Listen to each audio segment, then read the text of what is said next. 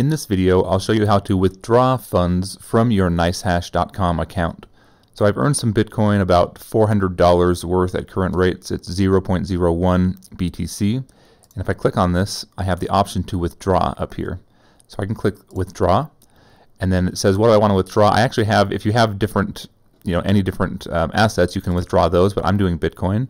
And I'm going to withdraw to a Bitcoin address that I control, not to another account. I'm not withdrawing USD or a fiat currency either.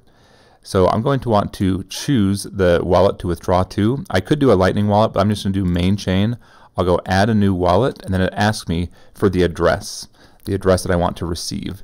So I'm going to send this to my Bitcoin node that's running on Umbrel. So I'm just going to go click deposit, and that's going to show me an address that I can copy.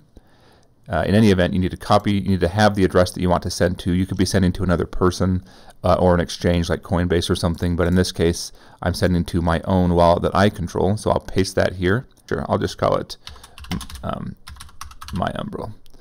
And then check this box here and click verify.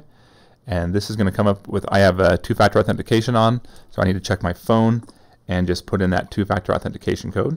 Then it's also going to send me an email for a verification code. So I'll check my email, highlight it all, and then right-click and go copy, and then go back into here, right-click and go paste. So these are some security measures, and it's a good thing they do that so that people don't come in and try to withdraw your money without your permission.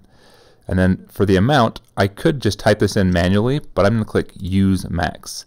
So it uses the maximum amount that I can withdraw.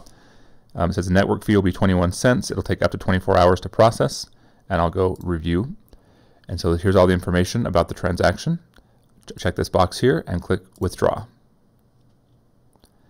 There we go. So it's been submitted. We can click this View Transaction, and this will just bring up and show us the progress of it. And so it's still pending now. We can copy this transaction ID and we could look at it on a blockchain explorer if we wanted to.